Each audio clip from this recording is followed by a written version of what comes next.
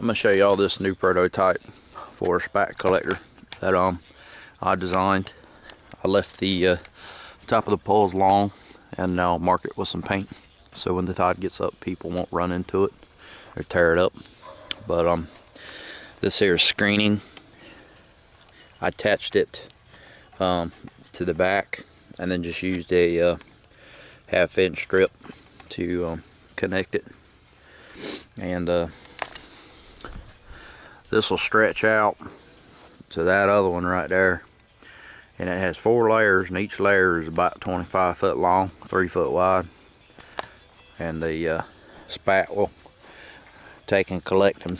They'll attach to this material right here, and then what you do is you take this material after about a year. You take this material and cut it to 2 foot lengths with the spat attached to it, and you slide this into your grow out bags with the spat on it, and then until the spat gets about that size right there, and then you can just pull them right off of it and put them in your little bit bigger mesh grow out bags. Basically that's how it works. I've already had a little bit of experimentation out on my lease from last year.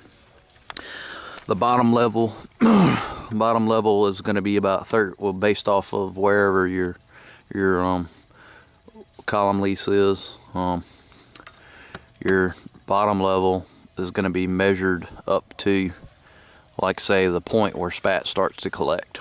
Mine is 13 inches, and maximum they stop growing about 4.5 inches. Each section is about 4.5, but no higher than whatever this was.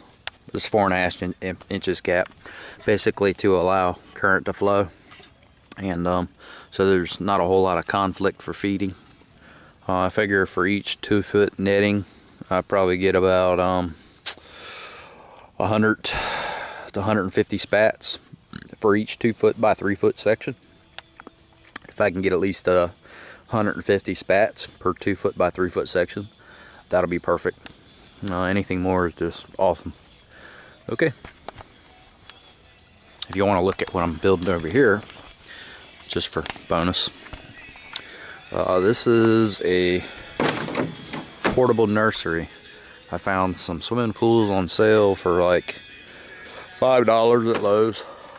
They're like $12, $13, but just drill drainage holes in it and put screen over top of it, and I'm doing some other experimenting things with it, and I can't really show you that because I don't want to give away all my secrets.